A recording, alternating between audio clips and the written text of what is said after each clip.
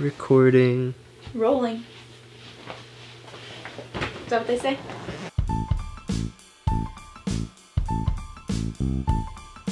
Hello everyone, welcome back to my channel, and today's video I'm going to be filming what I got Eli for pre-K and what I'm going to show you what I got.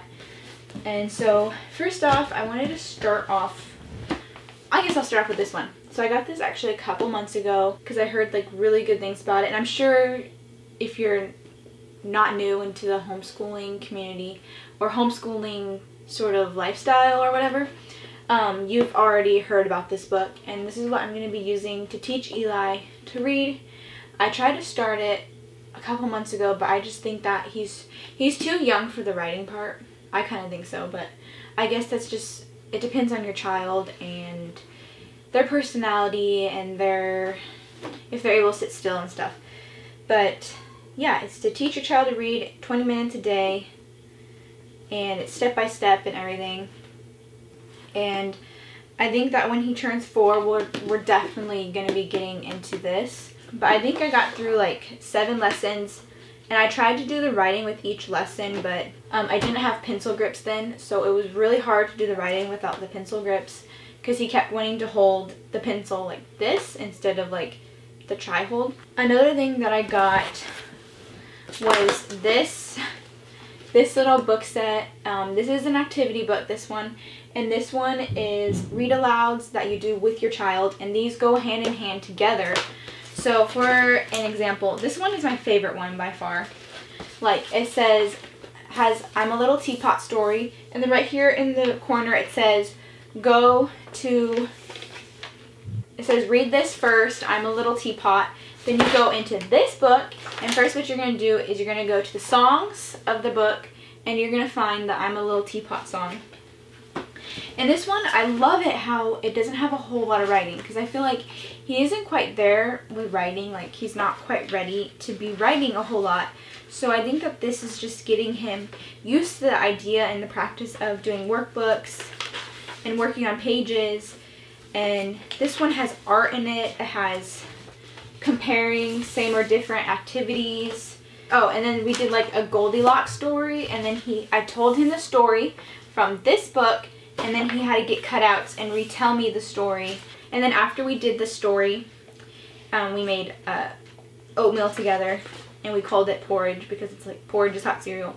But school doesn't start till mid-August, but I decided to start this with him right when we got it, because I don't know, I was just really excited to get into it. And it says this is the first activity book, and it's for ages 3 to 5, and I think the second activity book is for ages 4 to 5. And at his age, he needs to be doing a lot of learning and play, and I feel like this book, it's like so interesting for them, and they're doing a lot of learning and play and learning with activities, and it already comes with the cutouts and the stickers and everything you need for it. So just to give you an idea of like the layout of the book, this whole section of this half of the book is activities, and it does it by week, and this is for 25 weeks. But we've been working on this for like 2 weeks, and we are already on week 4. So you can get through this whole book fairly quickly. We only do it for probably like 20 to 30 minutes. I want to say like 4 to 5 times a week. And then the other portion of this book is all cutouts and stickers that they provide for you. And this book, I got it used. It has a little shelf where I got it used on Amazon. It has writing, a little bit of writing right here. But other than that, it was perfectly like new. All of the stickers were included, but I got this one for $17. So if you go onto Amazon, you can find used material that just will have shelfware, but it will be in like good, like new condition. And then this one I need to just pull up my Amazon account because I don't remember all of the items. The What Your Preschooler Needs to Know, I got this one used too. The only difference is I had a sticker right here, probably from some other library or something, and everything looks perfectly new on the inside. And this one I got for $6.34. So I'm really pleased with that. And when I do this curriculum with Jameson, I will not have to buy, Lord willing, if this is still like intact and in good, proper condition, and if we take care of it, I won't have to buy another one of these. I'll just have to rebuy another activity book. If we get through this super fast, I think I will just go ahead and get the second activity book, because that is how much Eli enjoys it and I enjoy doing it with him. And then I also got Explode the Code, and this is just another simple activities, a lot of like finding which one is different and starting to trace with your finger and using a pencil to go across and just like talking. I don't know, this one's pretty cool too. We started this one already. He doesn't like this one as much, but I think that this one will be supplemental work to what your preschooler needs to know. But we've mainly been working on this, but once we get all the way through with this, I think I want to finish this one before I get the second activity book for what your preschooler needs to know.